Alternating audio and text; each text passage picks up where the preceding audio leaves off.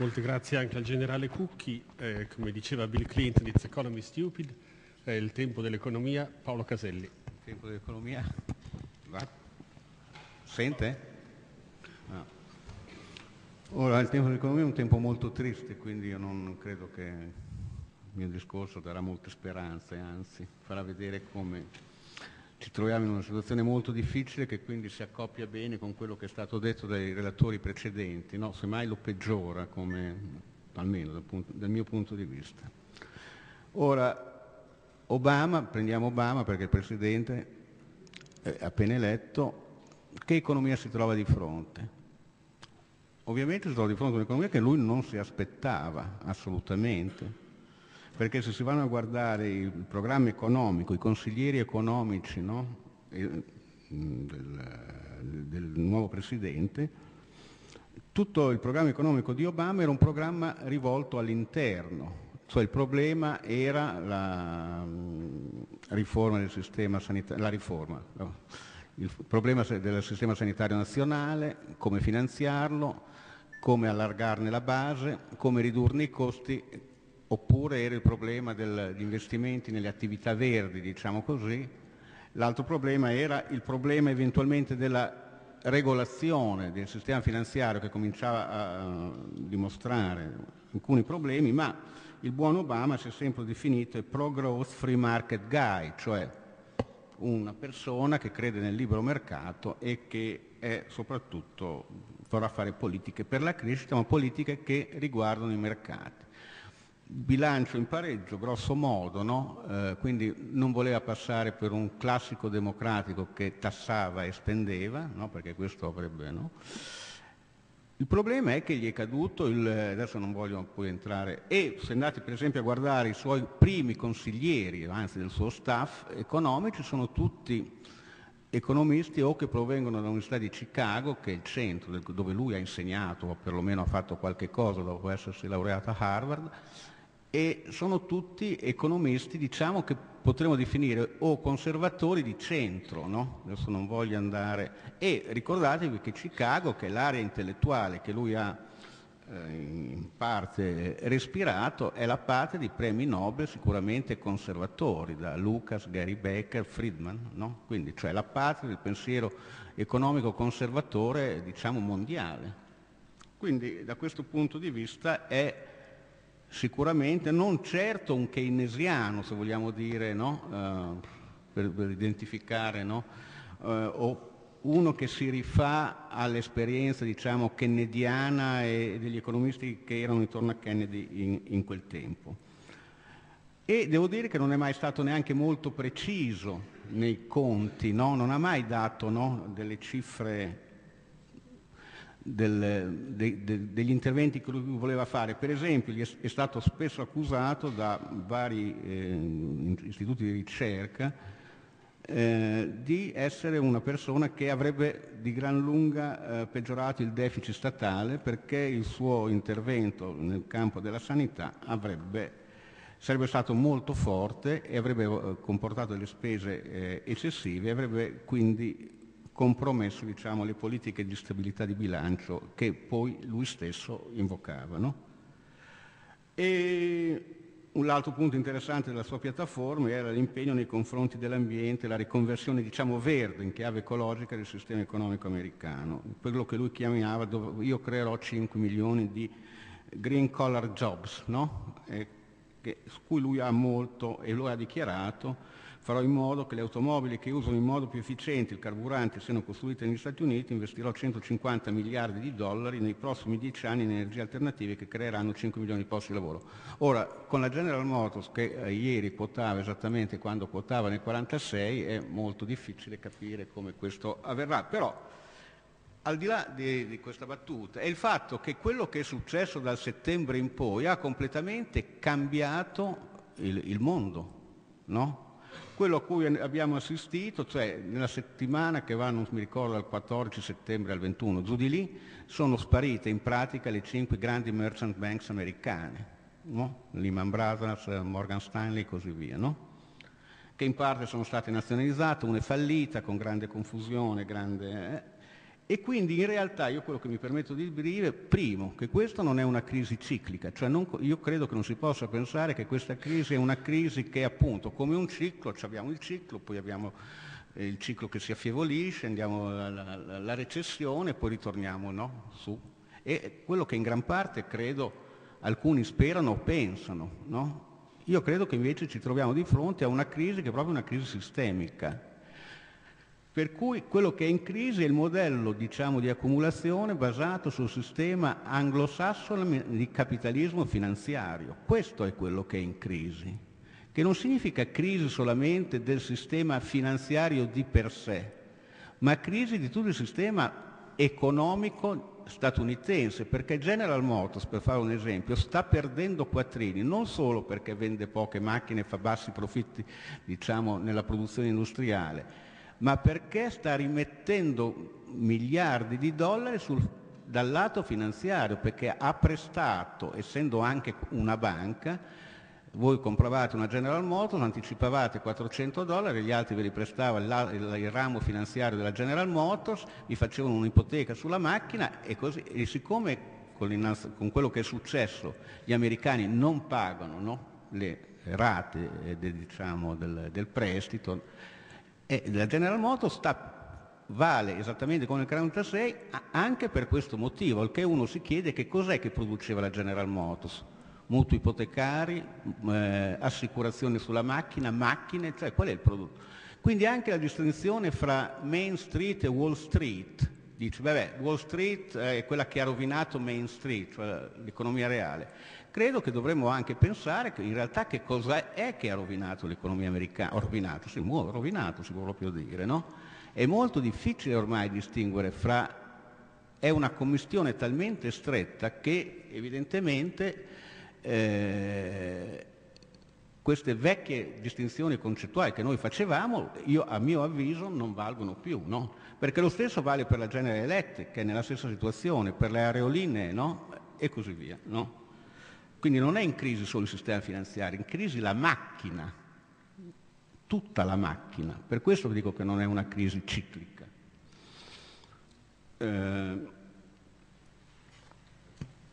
Ora, questo mi fa molto sorridere perché noi nel 2003, come si diceva qua a questo tavolo, noi discutevamo, mi ricordo che ne discutemmo anche qui a Reggio, con Kupchan, se l'impero americano assomigliava all'impero ateniese o all'impero romano o all'impero o Costantino che divide l'impero in due parti, Arcadio no, cose di questo genere. Io devo dire che non ero d'accordo neppure allora. Quindi, mentre adesso l'impero non c'è più.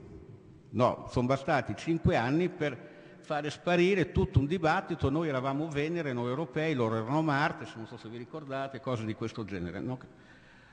Ora, perché è successo tutto questo? Io non credo che sia successo perché anche perché la regolazione, come si dice, era sbagliata, oppure perché i cinesi non hanno rivalutato il renminbi e quindi hanno causato un po' di... oppure perché Greenspan, ovviamente anche per questo, ha fatto una politica monetaria troppo espansiva e ha sbagliato i tempi di intervento e cose di questo genere, no? E che quindi le varie bolle sono colpe di questa cosa, anche di questo, ma credo che il meccanismo americano di accumulazione abbia un qualcosa di più profondo, cioè che ha bisogno di una politica monetaria espansiva che va avanti dagli anni 90 sostanzialmente, perché siccome mentre precedentemente durante diciamo, il ciclo normale di crescita americano i salari crescevano con la produttività, quindi il potere d'acquisto diciamo, della gran massa della popolazione aumentava perché la produttività, i guadagni di produttività venivano divisi fra diciamo, salari e profitti, con la scelta diciamo, di fare della finanza e di alcuni altri settori come l'agricoltura o l'high tech i centri motori dell'economia americana, è stato messo in moto un meccanismo per cui i profitti crescevano e i salari stagnavano. Per mantenere alti il potere d'acquisto diciamo, dei cittadini normali americani cosa si doveva fare? Farli indebitare, no? In qualche modo, no? Io l'ho chiamato da qualche parte keynesismo familiare, no? E questo cosa causava? La crescita del valore di alcuni beni, ma beni particolari, tipo i valori di borsa, 95-2000. la bolla del new economy, high tech e cose di questo genere. Perché cosa facevano gli americani? Gli americani investivano in azioni, eventualmente si indebitavano, aumentava il prezzo delle azioni, usavano le azioni come collaterale, andavano in banca, prendevano un prestito e compravano un'altra casa, beni di consumo, la macchina e cose di questo genere. Questo meccanismo funziona finché i tassi di interesse non aumentano e quindi i pagamenti rivengono più difficili, si hanno fallimenti e così via. L'ultimo caso, dopo la bolla, vado molto in fretta, high tech, è quello delle case, i mutui subprime, è lo stesso meccanismo, no? Finché dunque voi andavate da un povero nero, c'è un video su YouTube dove si vede un funzionario di una banca americana che va da un povero nero che non ha niente, gli dice no, io faccio un prestito a un tasso bassissimo di interesse per comprarti la casa, e quindi dice ma io non ho né impiego, non ho nessun patrimonio, non ho no asset, no job, no income, no? Dice non ti preoccupare, io ti faccio il prestito, no? Questo compra la casa e tutto il meccanismo ha funzionato finché i prezzi delle case hanno cominciato a aumentare, sono aumentati, quindi il nero in qualche modo si sentiva più ricco, no? E quindi su questo accendevano nuovi prestiti, no? Nel momento in cui il prezzo delle case, quando il buon nuovo Bernanke ha alzato i tassi di interesse, ha reso il pagamento dei mutui subprime più difficile. Il povero nero non ha più pagato, la banca che aveva emesso il mutuo aveva dei problemi, su questo mutuo erano stati costruiti derivati, tutte le varie cose delle grandi catene di Sant'Antonio e la cosa è crollata. Ma questo nasceva da un meccanismo di una distribuzione del reddito molto diseguale che esiste all'interno che si è verificata in tutti i paesi occidentali e non solo, ma che ha causato questo tipo che è il fondo, io credo, di questo tipo di crisi. Quindi non è solo un problema di regolazione, è un problema di politica monetaria, è un problema di una macchina tutta consistente che è andata a farsi benedire, no? Quindi il buon Obama ha un problema grandissimo che lui pensava di risolvere con la cosa ecologica, della riconversione ecologica, ma è ben altro. Cioè bisogna rimettere in piedi una distribuzione del reddito più egualitaria, in modo da aumentare il potere d'acquisto, della gran parte dei cittadini americani. Questo è che non è esattamente nel suo programma elettorale, perché il cambiamento, per esempio, delle aliquote di tassazione riportano semplicemente la tassazione a aliquote che erano quelle sotto il Presidente Clinton, no? Tutti quelli che hanno un reddito superiore di $250.000 passano da un'aliquota di 33, 35, 39. Questa è la grande riforma, economica di tassazione di Obama. In più, se voi guardate la campagna elettorale americana sui problemi economici, voi vi rendete conto che è un dibattito realmente peculiare, perché è un dibattito solipsistico, cioè il problema di Joseph Plumber, l'idraulico, cioè quelli che sono per esempio gli squilibri macro dell'economia americana, bilancia commerciale, il deficit del bilancio commerciale, di bilancio in conto corrente, il problema dei rapporti con la Cina, il fatto che per bilanciare questo deficit ogni giorno devono entrare dai 2 ai 3 miliardi di dollari negli Stati Uniti che sono investiti appunto dai cinesi, no? O dai giapponesi, e che se si fermasse questo flusso il dollaro crollerebbe. Tutto questo non c'è. Cosa voglio dire? Voglio dire che Obama si trova di fronte a un ridimensionamento del potere economico, finanziario e politico degli Stati Uniti. Deve gestire questo. E io credo che lui non abbia, ma credo che non l'abbiano le classi dirigenti americane, almeno la gran parte, voglio dire, no? La consapevolezza di questo momento storico. Perché noi stiamo passando da un sistema di regolamentazione sostanzialmente venuto fuori a Bretton Woods, poi aggiustato negli anni 70, basato sulla potenza economica, finanziaria e militare americana, che sta venendo meno. Potenza, che si sta spostando a est, cioè verso l'Europa e verso la Cina. Questo non c'è alcun dubbio su questo, no?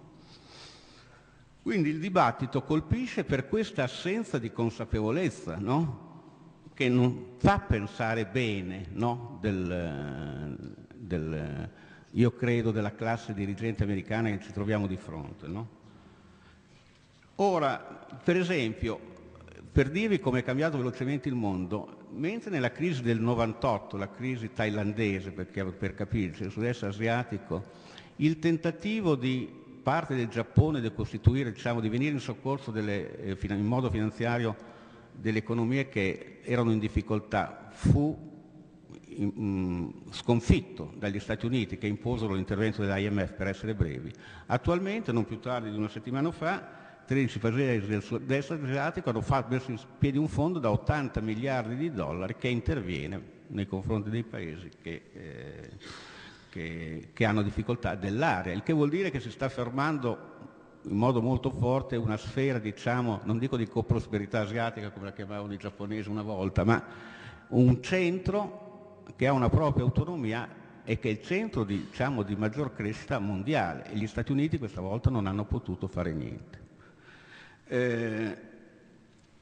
Per concludere voglio arrivare alla Russia, anche perché appunto mi interessa all'Europa e alla Russia, no? Ora è evidente che appunto la parte gialla del mondo, con grandi conflitti e con grandi problemi, ma sta costituendo una zona diciamo gialla. Poi probabilmente verrà anche una moneta, non so se sarà il renminbi, sarà lo yen giapponese, un qualcosa di, insomma, di intermedio fra questo, no? È evidente che c'è un'altra grande zona che ha uno strumento monetario che è il sintomo di sovranità e che è in conflitto col dollaro, è l'euro ovviamente, no? Gli Stati Uniti hanno fatto di tutto perché l'euro in qualche modo non venisse alla luce, no?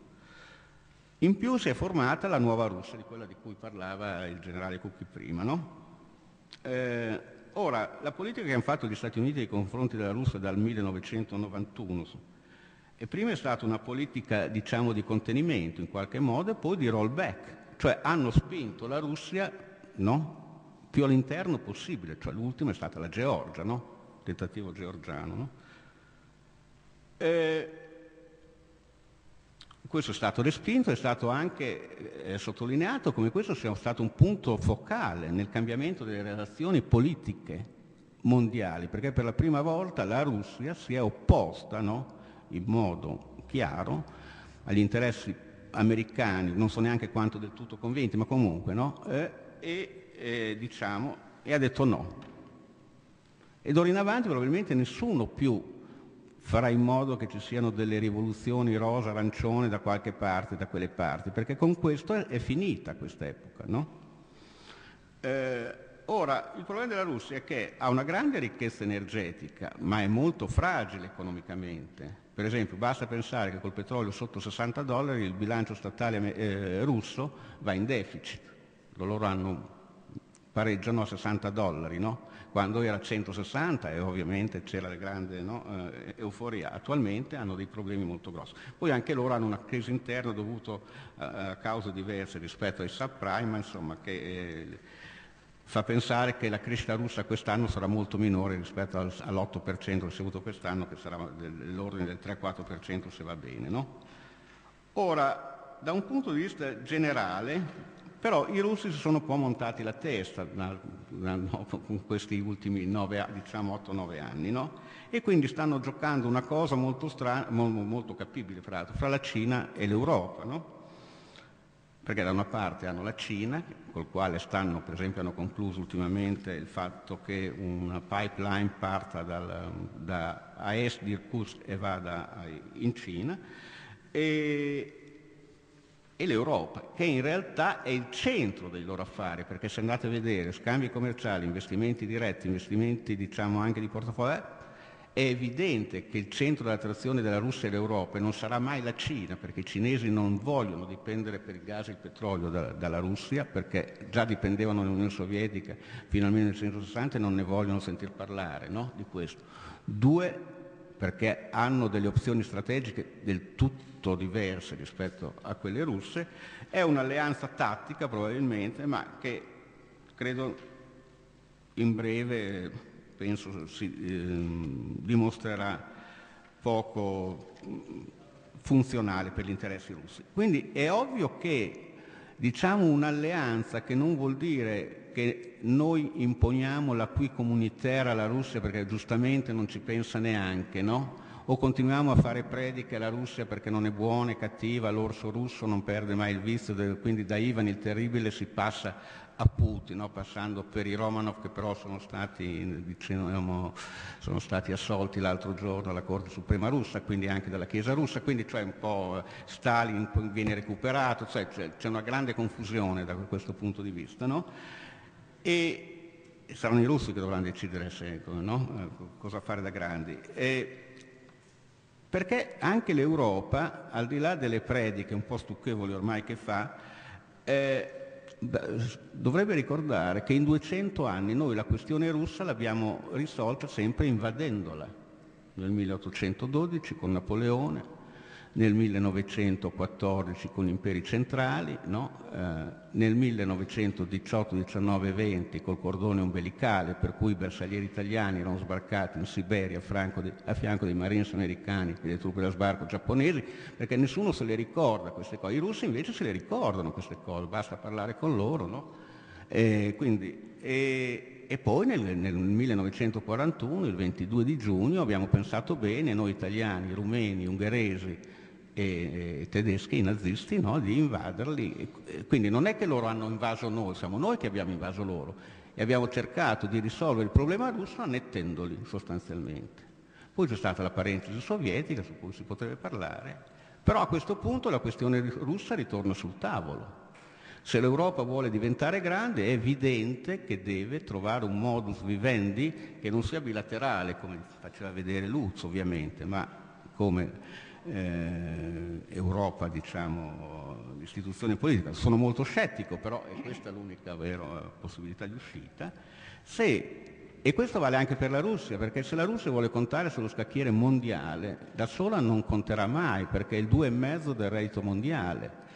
Loro parlano di rublo come moneta di riserva, Mosca centro finanziario, ma è evidente che questo non ci sarà mai, si sono da questo punto montati la testa e solo con un'alleanza e un collegamento fra questi due pezzi d'Europa, che non so dove finisca fra Berlino e Mosca, ma insomma da qualche parte, che è possibile pensare che fra il blocco giallo e gli Stati Uniti che stanno perdendo forza si formi qualcosa che possa in qualche modo, no?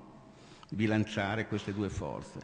Questo io quello che penso sia fattibile nel futuro. Ovviamente ci vogliono delle volontà politiche, delle volontà anche di pensare lontano, anche se penso che la classe dirigente attuale sia molto... Però i fatti portano che almeno a livello bilaterale gran parte dell'Europa con la Russia è un modus vivendi, diciamo, al di là delle battute di Berlusconi, che di dietro poi Enel e tante altre cose che spingono per queste cose, quindi... Ora, tutto questo sarà molto condizionato, sarà molto spinto da come si svolgerà la crisi economica che è in corso, ma come ha detto un noto economista americano, we are now only at the very beginning, cioè stiamo solo iniziando a vederla, no? Perché si sta espandendo in tutto il resto del mondo, nei paesi, diciamo, del terzo mondo, che si pensava in qualche modo si fossero staccati, diciamo, dal ciclo americano e così via. Ora vorrei fare solo, e concludo, un richiamo. L'altra grande crisi di egemonia, quando gli Stati Uniti sostituirono l'Inghilterra, in realtà si manifestò negli anni 20 e 30. La grande crisi è una cosa di questo genere, no? Manifesta. E gli americani non furono in grado, non vollero, almeno così spiega un economista, un famoso storico, un economista di Harvard, Kindleberger, che scrive su queste cose. Cioè l'egemone, il futuro, non era pronto a prendere il potere, no? Di qui, com'è stato il modo di stabilire l'egemonia americana? La guerra, che io non voglio essere pessimista, ma è stata questa.